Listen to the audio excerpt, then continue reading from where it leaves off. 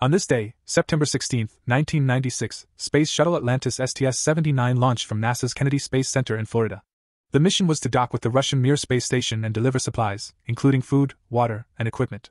The crew of STS-79 included Commander Terry Wilcutt, pilot Scott Altman, mission specialists Brent, Jett, and Tom Jones, and Mir astronaut Shannon Lucid.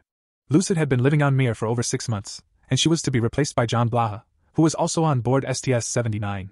The docking of Atlantis with Mir was a historic event, and it marked the beginning of a new era of cooperation between the United States and Russia in space exploration. The two spacecraft remained docked for 5 days, during which time the crews exchanged supplies and conducted experiments. The STS-79 mission was a success, and it helped to pave the way for future joint missions to Mir and the International Space Station.